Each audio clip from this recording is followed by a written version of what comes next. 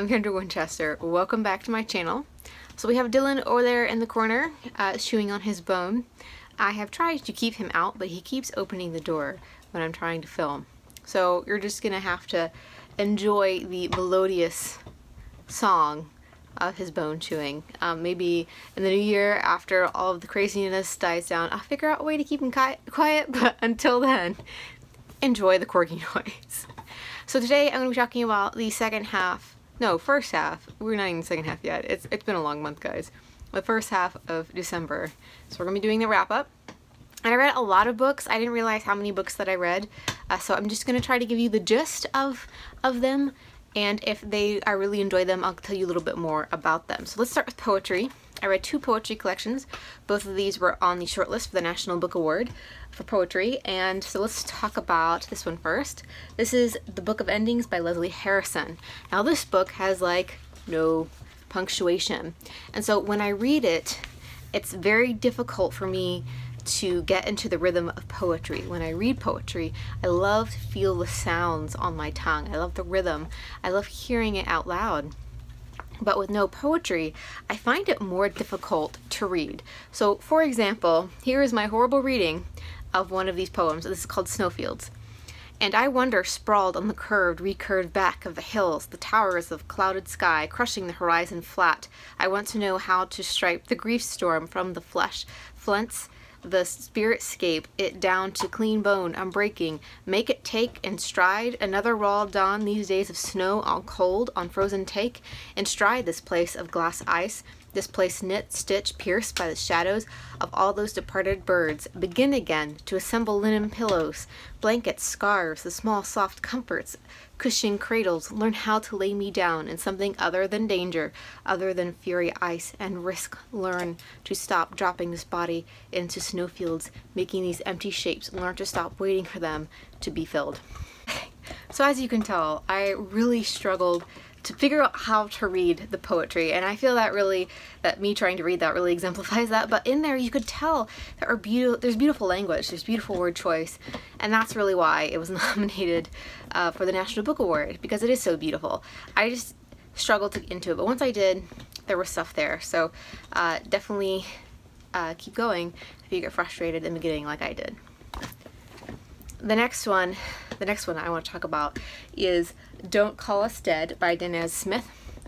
This is probably one of my favorite poetry collections of the year, and I really enjoyed this poetry collection. Let's see if I can find the stanza while I'm talking to you. Here we go. So Danez Smith is a gay African-American man, and he talks about police brutality against African-American men, but also what it's like to be a gay man, and how if you're a gay man and a gay African-American man, there we go, you're 50% likely to get infected with HIV. And so he talks about that a lot. So here's one of my favorite poems in the collection, probably. And this is Every Day is a Funeral and a Miracle. And in the 3rd stanza it says, Hallelujah, today I rode past 5 police cars, and I can tell you about it now, what to do with my internal universe, just how will I survive the little cops running inside my veins, hunting white blood cells, and bang bang, I'm dead. Do I think someone created AIDS? Maybe. I don't doubt that anything is possible in a place where you can burn a body with less outrage than a flag. And he just pairs those beautifully, and a lot of the poetry talks about HIV and blood. There's a lot of blood imagery, and almost blood as its own sentient being almost sometimes, and I just really loved what he did with this. I'm gonna link a video of him reading his own poetry so you can get a feel for it. I love when he reads his own poetry. I think it's absolutely beautiful. So definitely go check out this poetry collection. I think this is gonna go on my to-buy list. Yes, of course it is. Favorite of the year. What are you talking about, Kendra? Oh, and before I forget, this one is from Akron University Press, and this one's from Grey Wolf Press. From Knopf Books for Young Readers, we have I Am Not Your Perfect Mexican Daughter by Erica L. Sanchez. And I haven't really been into YA, but when I heard of this book, I knew I had to read it. And this is about Julia, who is the daughter of Mexican immigrants. They live in Chicago, and her parents are illegal, and so she kind of has to maneuver that experience. The book starts out at her sister Olga's funeral. His sister has been hit by a car and she died, and so Julia is not as put together, so she's not as perfect, you know, as her older sister. She's constantly compared to her older sister, and she really feels that, and she's really frustrated with her dad, who kind of, well, he ignores her, and she's kind of just navigating growing up. This is a book specific to the Mexican-American, like, child of immigrants experience, and I really loved how you cannot remove it from any of that context and it still be the same story. I really love how she gets to know her parents as she gets older, and that's kind of part of growing up, is understanding that your parents are people too, with their own backgrounds and histories. I really love this book. It's probably one of my favorite YA books of the year, but that being said, I am an adult, and this has a lot of intense content. There's a lot of language, there's sex and discussion of sexual assault, and just a lot of different things, so I think just heads up if you're giving this to a teenager. If you're not sure, read it first or whatever, but this is definitely on the older end of the YA spectrum. Really enjoyed this book. It's really cute. From the new imprint Kathy Dawson Books is Jane Unlimited by Kristin Cashore. Sorry, I can't really like stop the glorious shine from this book. You might know Kristin Cashore from her book Graceling and Bitter Blue. They're amazing high fantasy books. They are probably some of my favorites. Sometimes I get very frustrated with YA fantasy and how tropey it is and how there's so many love shapes, but you know, Kristin Cashore is just one of the best. So when she decided to write a choose your own adventure book, I was annoyed, almost angry, because I was like, no, you have such great talent. And like, I know this is me being selfish, but like, why would you want to do that? But she did. She wanted something different. She'd written 3 really big epic fantasy books. She wanted to try something different. And so she did. And it's amazing. So I'm going to show you this little graphic in the beginning. And the protagonist, Jane, she makes umbrellas. So there's umbrella imagery throughout all of it. And I really thought that was pretty cool. The mailman came, and it was for our neighbor. Dylan was very disappointed. His heart and soul, very sad. He loves our UPS guy. Anyway, so this is Choose Your Own Adventure book. There's the setup where Jane's Aunt Magnolia has died, and so she ends up at this billionaire's like island mansion. And she ends up on this stair landing, and she can choose 5 different directions to walk and follow 5 different people. Each choice is a different story. It's so cool. And each story is written in a different genre. So you have like a space opera and a spy thriller and different ones, and they're all really cool. And what's really well done is that in the beginning there are a lot of questions and secrets that you want to uncover, and each story only reveals 1 or 2 of those secrets. So you actually have to read it all to get the whole picture of what's going on. And you see how there were so many different possibilities for this, for Jane's life. And it's really cool how she does it, and it's so well orchestrated. You see all the different stories actually in the background of all the other stories. You know what would happen and what the secret is, and there are just so many hidden gems in this book. I was very surprised how much I love this book, because I'm not really a big choose your own adventure fan, but this is definitely one that I'm very glad I read and actually listened to it, and the audiobook is great. So if you love YA, you love fantasy, you love Kristin Cashore, any of those things, then you should be picking up this book. Another book that I've been trying to get on audio is The Drive by Jane Harper. I got this from the publisher earlier this year, and then I got it on audio, and I really pushed to find it after I learned that it won the Golden Dagger Award for mystery. This book is set in rural Australia, and Aaron left the town when he was younger due to some secrets that we learn later. So we're kind of trying to figure out why he left the town, but he returns because his best friend died, as his friend growing up died, and what happened was it appears that his best friend killed his family and then committed suicide. So that, you know, alone, you're like, well, that's suspicious. Of course it is. It's a mystery. So I really enjoyed this book. Like, I didn't think it wowed me at all. but in that sense, but I enjoyed listening to it, and I think the narrator especially helped because the narrator had this beautiful Australian accent, and I thought it added so much to the story, and it was just a fun read to read in between really intense books. So I'll definitely be picking up Jane Harper, but really I guess for me that's what mysteries are. It's kind of a break between really intense heavy topic type books. So even though there's like murder and mayhem in these, you know, they're still kind of like fun and sometimes thrillery, that kind of thing. So but this was definitely more a slow burn type mystery, which is my favorite kind of mystery or thriller. I'm not as much a thriller person as much as a mystery person, because I'm more about not what exactly is going on, but how the author does it, and I just enjoyed the atmosphere and just the story behind this.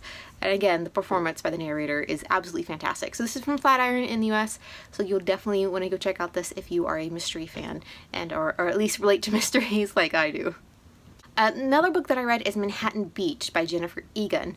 Jennifer Egan wrote A Visit from the Goon Squad, which won the Pulitzer Prize. Now, Jennifer Egan is like, as I was like so enthusiastic, but Jennifer Egan is one of the best postmodern writers of our time. Like, she writes these beautiful, innovative type novels. But this is none of those things. This is a historical fiction novel, and this is like straight up historical fiction, very traditional, nothing really innovative about it. So I went into this hoping that it would be like historical fiction with a twist, and it's not. She is an amazing writer, and she did this very well.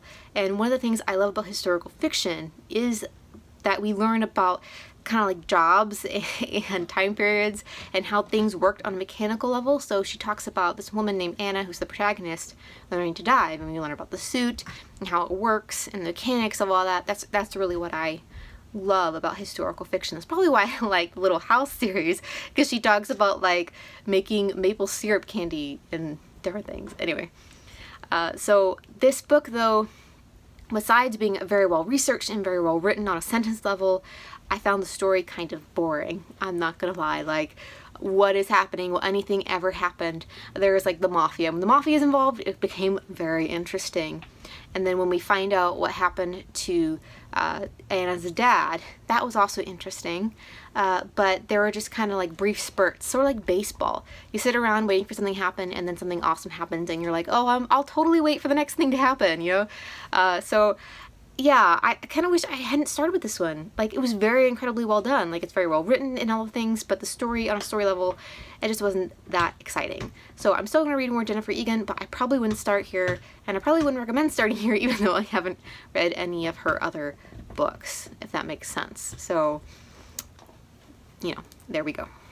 Last book I'm going to talk about today is Home Fire. It's out from Riverhead. Oh, by the way, Manhattan Beach from Scribner. There we go. This is by Kamala Shamsi. This was long listed for the Man Booker, and which is really how I came to want to put this on my TBR. Though this is a retelling of Antigone, and if you don't know, Antigone is a Greek tragedy. It's my favorite, probably my favorite Greek tragedy. I think Medea is also up there, but I really love Greek tragedies about women, obviously. So I love what Kamala Shamsi does with this retelling. She updates it to make it relevant, kind of communicate the intense feeling of what would be going on. So if you don't know, Antigone wants to give her brother burial rights, but because he rebelled against the king, the law says he must rot out in the middle of, you know, the land and birds will eat him, and she's like, no, my brother deserves burial rights. So it's a whole question of whose morality is superior, the law or this more spiritual or familial love morality kind of deal. She recreates that in this, and so Ismay and Anika, Antigone, brothers, Parviz, leaves and goes to join this terrorist group in Syria, but then he wants to come home, and a lot of stuff ensues. So I found it very interesting, all the parallels that Kamala did with this book. It was just so well done in that way. Like, it was an excellent retelling, but at the same time, though I was incredibly impressed with how she did that, I feel like you would miss a lot if you hadn't read Antigone. So while I really enjoyed this, I would highly recommend reading Antigone before you read this book, because I feel like you're gonna miss a lot of the details that are in the book and a lot of the layers of meaning that she has created with this. So I want to read more of Kamala Shamsi. I want to see what she does with a non-retelling type thing. But, you know, I'm going to start reading Hogarth Shakespeare in January and going through those. I'd be very interested in people doing a Greek tragedy version of that, because I think that would be really interesting. So those are all of the books that I'm going to talk to you about now. I'm trying to split it up and guess how many I'm going to read in the second half of December when all of the celebrations are happening. So I've saved all of the digital audiobooks to talk about later in the second half, but those are just it for now. I think that's enough. I think that's enough. Hopefully I won't have to do 3 wrap-ups this month. I'm trying to avoid that, so we'll see what happens. But yeah, I'm really close to finishing my goal for the year, her reading goal, so we'll see if that happens. But anyway, I guess I will see you later for a chat about the end of year books. Wow, I can't believe that's happening. Anyway, that's it for me. I'll talk to you later, guys. Bye.